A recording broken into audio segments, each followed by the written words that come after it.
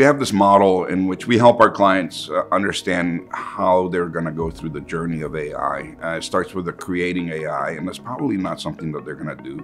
Adapting AI that was created by somebody like an AWS with SageMaker exposing a lot of capabilities, and then consuming AI.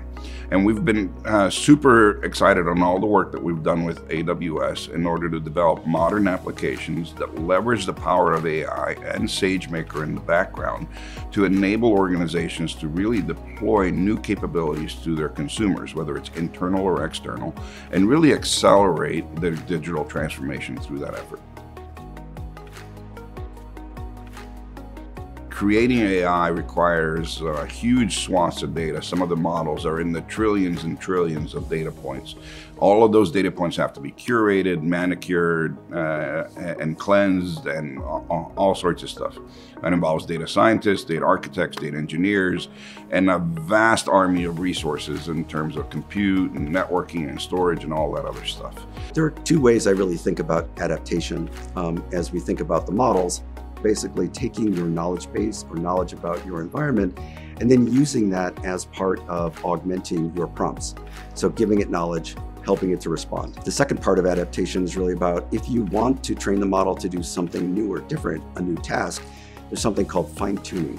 So we use fine-tuning to be able to adjust the parameters of the model to be able to learn those new tasks.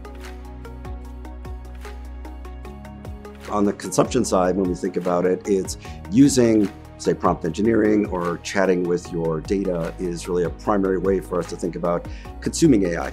So what we're seeing with customers is effectively they're using this whole consumption side of the large language models. And so they want to interact with the large language model. They don't really have a lot of need to fine-tune them or to even create their own. But what they do want to do is use their own internal data. So in working with AWS, one of the ways that we work with customers is we help them to identify how they can create large language model environments so that they can actually use their own data to be able to drive business operations. We're looking at things like, how do I create competitive advantage? How do I increase the productivity of my workforce? Or how do I teach my staff to be able to do things more effectively by learning and using my internal data? So when we start working with a customer, especially with AWS, we talk about the ability to understand what the problem is, how to measure efficacy as we start going through the process, and then talk about the simplicity of using the cloud to be able to do that with PaaS-style services.